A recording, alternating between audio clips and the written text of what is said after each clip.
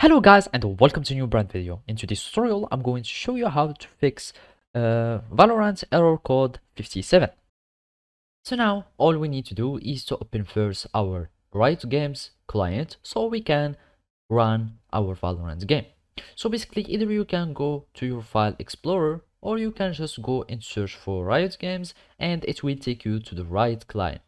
So let's search for it.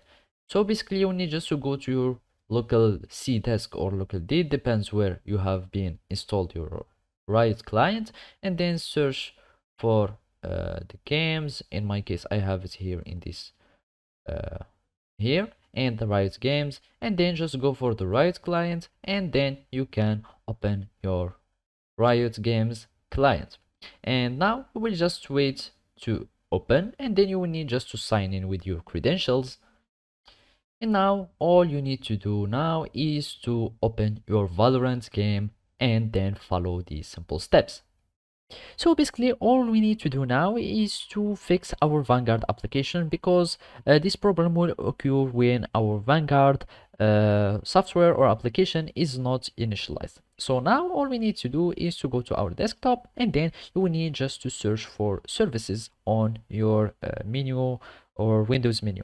After that, we will need just to search for the VGC, and here make sure that the status is running. And basically if it was disabled, all you will need to do is to go to the properties and have it automatic, and then click on start. After that you will need just to restart your Valorant client or game, and then you will have your problem fixed.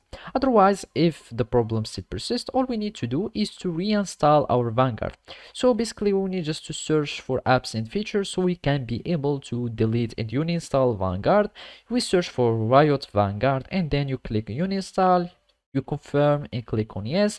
And after uninstalling your Riot Vanguard, you will need just to go to the task manager, and then you will need just to end the task of Valorant and all the Vanguard or all the Valorant applications or services, and then you will restart it and it will start reinstalling the Vanguard service, and you will have your problem that will be fixed. So basically this is how you can do it. Thank you for watching and see you next time.